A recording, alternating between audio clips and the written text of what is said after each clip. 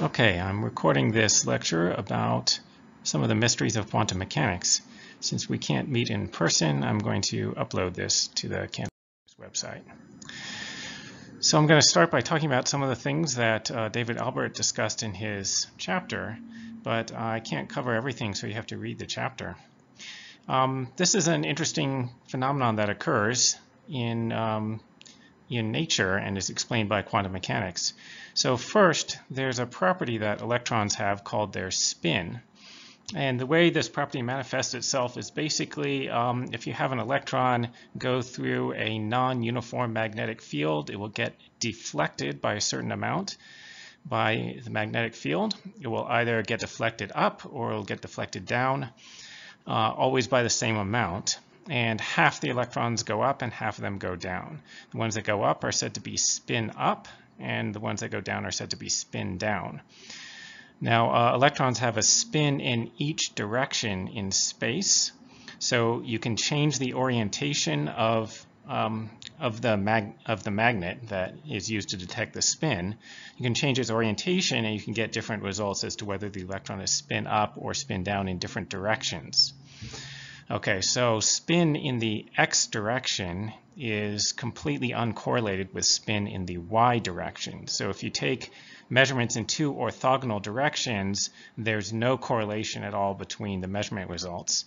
But if you take directions that differ by less than 90 degrees, then there's some correlation.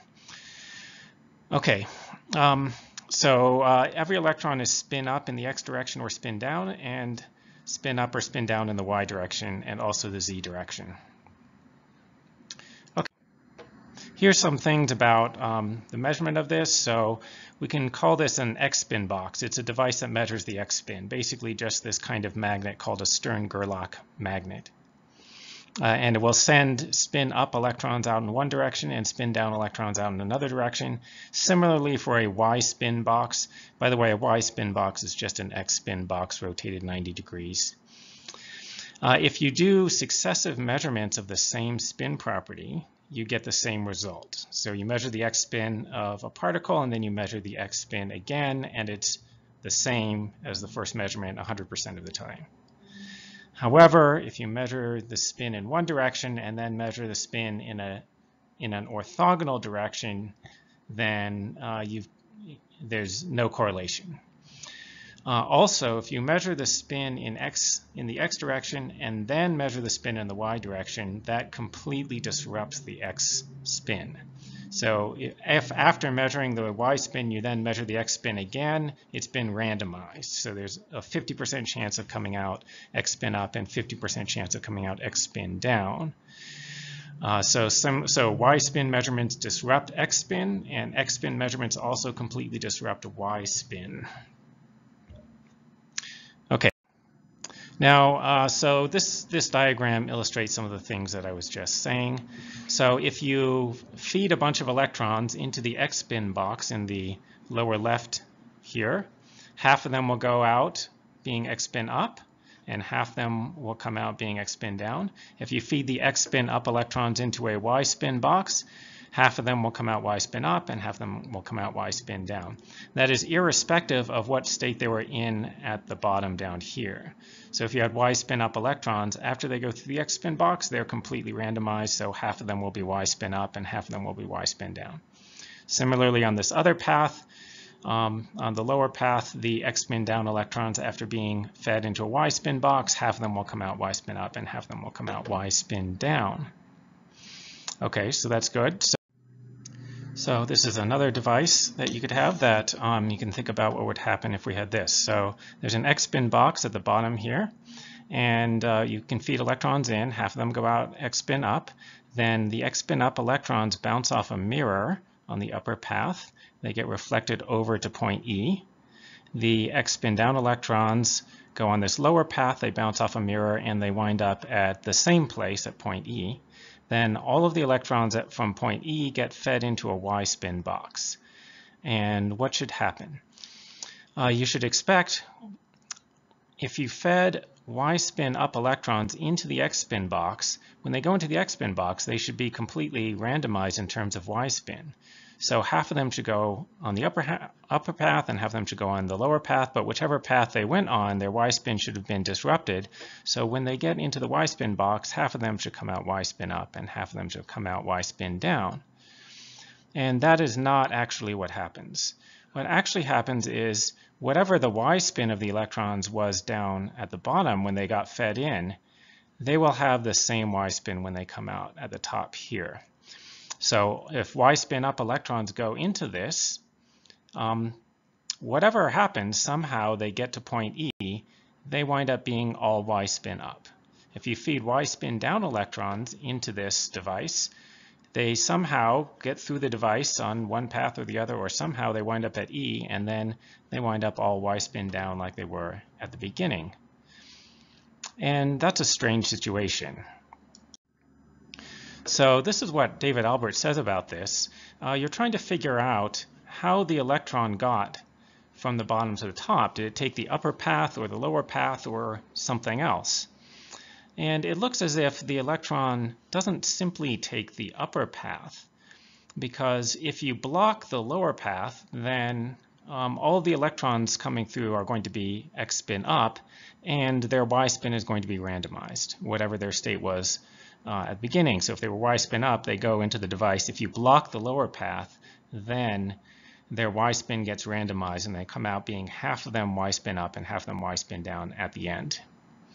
Also, if you put some kind of electron detector to find out which path an electron takes through the device, then the result of that is their y-spin gets disrupted and completely randomized. So at the end, there will be 50% y up and 50% y down.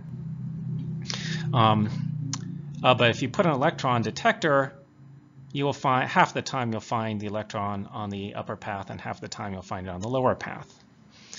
Okay, it looks like the electron doesn't simply take the lower path for the same reasons. So if you block the lower path, then half the electrons don't get through, only half of them get through, and you disrupt the effect. Also, it doesn't look like you should say the electron takes both paths, although it might kind of seem that way because somehow there's an effect of both paths being present. But the electron doesn't take both paths because if you put some kind of electron detector, you never find something on both paths. If there's an electron detector, it always finds an electron on one path or the other. You never find two electrons. You don't find half an electron on one path and half on the other path or anything like that. It's always on one path or the other. But it doesn't look like you should say that the electron takes neither path either. Because if you block both paths, then nothing will get through. If you put in an electron detector, you always find it on one of the paths. You never find it in the middle. It doesn't look like it teleports from one end to the other because if you block the paths, then they wouldn't get through. So what's happening?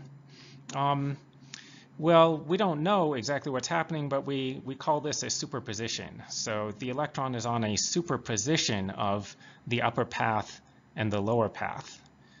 Whatever that means, it means this weird situation in which the two paths, somehow there's an effect of having both of them open, but you can't identify which path it took, but you also can't say it didn't take either. Okay, now there's a very famous experiment, more famous experiment in quantum mechanics known as the double slit experiment, which you might have heard of before. And Albert doesn't talk about this because the explanation of it is more complicated, right? Albert's example, though, illustrates kind of the same phenomenon as what's going on in the double slit experiment. It's the same kind of puzzle, but it's just that the quantum mechanical representation of it is more complicated. But this is what happens in the double slit experiment. So there's a wall with two slits in it.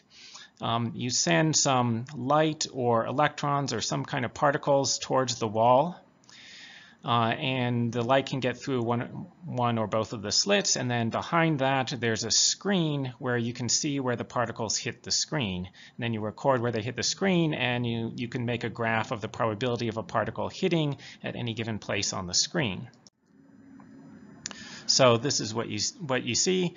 If you just have one slit open and you close the other slit, then the distribution of particles reaching the screen should look like this. So there should be a hump in the middle. This is representing that most of the light will come out near this part of the screen, opposite from the slit that's open, which is intuitively obvious. Less of the light will come out as you get at parts farther away from the position opposite from the slit. If you close the first slit and open the second slit, then you get a distribution that looks like that, but with a hump centered on the part of the screen that's opposite from the second slit. And that's intuitively obvious. You should expect that. If you open both slits, this is what you should expect to see. You should expect to see in part C here a combination of the distribution from part A and the distribution from B. You should expect that you could add these two together, and then the distribution in C would be the sum of those. But that's not what happens. What actually happens is a distribution that looks like part D, where there are some parts that are brighter, and then there's some parts that are darker than you would expect in C. Now, what's going on here? So this is what it actually looks like. So the previous slide was showing a graph showing the probability of light reaching different parts of the screen. This is what it would actually physically look like. So if you have light hitting the screen, there are bright parts in the middle and dark parts in between the bright spots. Okay, what's happening here is this is an interference pattern. So this is a diagram illustrating what happens with interference patterns. So basically, there are waves of light or some kind of particle that are spreading out from where the two slits are. And then, so as they spread out, the light from the two different slits the light waves can overlap. In some places where they overlap, you get brighter spots. So if a crest of one wave overlaps with a crest of another wave, then you get an extra bright spot. Basically, you get a wave with double the amplitude. If the crest of one wave overlaps with a trough of the other wave, then they cancel each other out. So then you get parts that are like having no wave there at all. And then if a trough of one wave overlaps with a trough of the other wave, then you get a trough that's twice as deep. So you get an extra bright wave in the opposite direction. Okay, so what this looks like is the interference pattern occurs because the light or stream of electrons or some other particles is actually a wave phenomenon. And that could be the only explanation for why you would get an interference pattern on the screen. Now you wonder which slit does the particle or the light go through? Well, if you try to measure what slit it goes through, then you always find it at one slit or the other. If you do some kind of measurement on the location of the photon or the electron or whatever, you don't find it in between. You never find it at both places. You always find it going through one slit or the other. But if you don't do any measure, so if you do a measurement, then it acts like it's a particle, and it appears at one slit or the other when going through the device. And then also the interference pattern will not appear. However, if you don't try to measure the location of it, then it acts like a particle. So it acts like there's a wave that's going through both slits, and then parts of the wave are interfering with parts from each slit are interfering with a part from the other slit. Right, so this is similar to the case of the electron spin puzzle, where it looks like the particle is in a superposition. You can't just say that it goes through the one slit or the other slit. It matters if both of them are open, but if you ever try to measure its location, then you find it on one or the other. So it's not exactly that it's not going through either of them, but you can't exactly say that it's just going through one of them. Okay, so that's the mystery that leads to all of the weird stuff in quantum mechanics. So the weird things that you hear about in quantum mechanics about reality being indeterminate and observers creating reality is all based upon these extremely strange experimental results. And so we're going to talk about that more. In the next presentation, I will talk about some of the mathematical formalism that's used to predict these experimental results. And then after that, we'll have discussion of how all of this should be interpreted. So what is the explanation of what's going on in underlying reality?